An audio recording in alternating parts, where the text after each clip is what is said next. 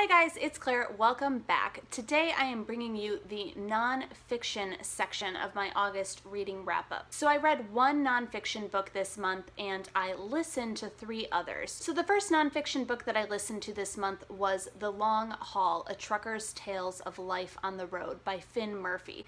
This is a memoir of sorts, although it's structured more as a series of stories and episodes in his life as a trucker. What's interesting about Finn Murphy is that he's kind of an anomaly in the trucking community, in that he's from a pretty nice area of Connecticut, I believe, and he's also college educated. He's clearly very well read. He has a love of literature and words. He also is a VIP mover. He's doing really expensive moves for high-end clients, and he himself makes, I think, over $200,000 a year, he said, which is way more than most truckers make. So I wouldn't say that this book gives you insight into what the trucking lifestyle is like for the average trucker. At the same time, his sort of separation from the average trucker puts him in a pretty unique position to break down some of the overly masculine qualities of trucker culture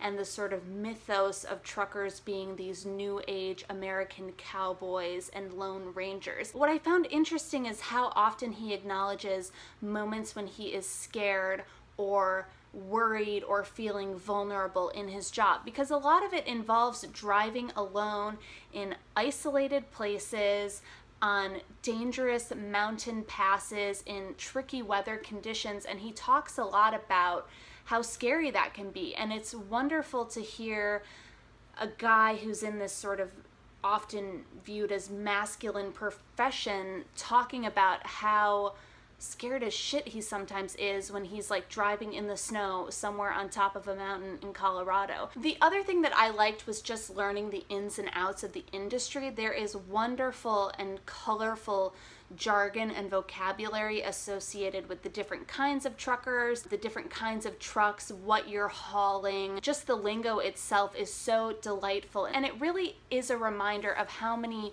subcultures there are just in the world, and there are so many different niches. I think a lot of people probably haven't given a second thought to like truckers or the trucking industry, but this is just a window into how rich and colorful that world is. On a very basic level, it's also a pretty good reminder to not be an asshole to the people who provide services for you. If you haven't gotten the memo, don't be a dick. If you're interested in the topic, I would definitely recommend checking it out. The next nonfiction book I read was Pioneer Girl Perspective, exploring Laura Ingalls Wilder. So I talked about this in my August book haul. It is a book of critical and academic essays about Pioneer Girl, which is the autobiography that Laura Ingalls Wilder wrote prior to writing any of her Little House books. She then adapted that material and wrote the Little House books and kind of kept the autobiography hidden throughout the rest of her life. It's a more truthful and often grim account of frontier life,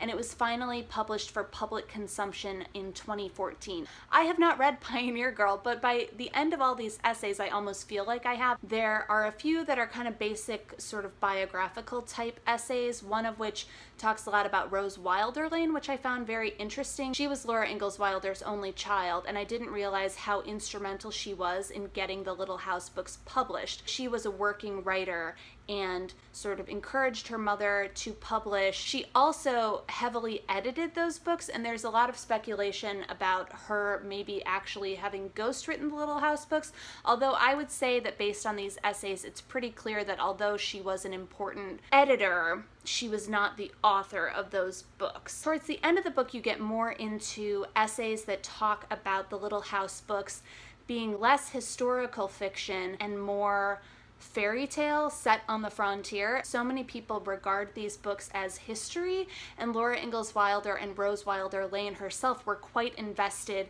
in emphasizing the truth of these books, even though they're not all truthful. They are fiction based on her childhood, but they contain a lot of the mythology and a lot of the devices that fairy tales often have. So I thought that that different reading of those books was interesting and really some of the strongest parts of this book. The one caveat I have is that I do believe that these were all commissioned by the South Dakota State Historical Society, so largely they are analyzing Pioneer Girl and the Little House books, but they are also certainly celebrating them. So you don't find a lot of criticism of these books in terms of negativity.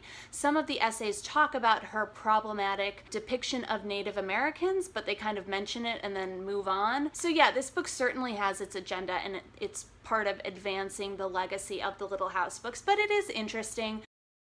Laura Ingalls Wilder was born in Wisconsin, then they moved to Kansas, and then moved back to Wisconsin, and that's where Little House in the Big Woods picks up. But when they were traveling back from Kansas to Wisconsin, they left the bulldog Jack just like with someone else. Like, they sold 2 of their horses, and Jack loved the horses, so they just sold Jack too, and like she didn't have a bulldog Jack for like the rest of her life, and it's like was all made up in the books, and I was like, what? So yeah, that whole horrible moving scene of Jack dying was completely fabricated, but I mean, whatever, we all have to grow up sometimes.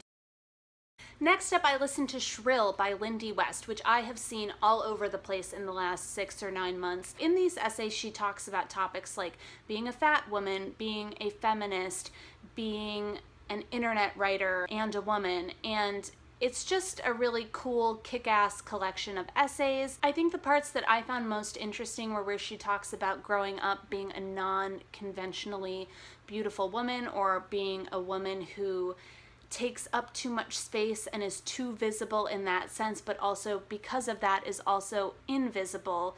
And she talks about how being overly sexualized can be horrible for women, but also being desexualized can be just as, if not more, horrible, and how, you know, women just can't win when it comes to that. There's an essay where she talks about being in kind of her late teens and early 20s and being aware that this is the period when most women are the most beautiful and the most perfect that they're ever going to be, and feeling like she is missing out on that golden window, and she's missing out on youth and beauty by not being a conventionally thin or beautiful person. And I think that a lot of women can relate to feeling like you're failing as a woman, or feeling insufficient, or feeling like you just are not enough. And it was really, ugh, it hits you where it hurts, you know? So I thought that was just like really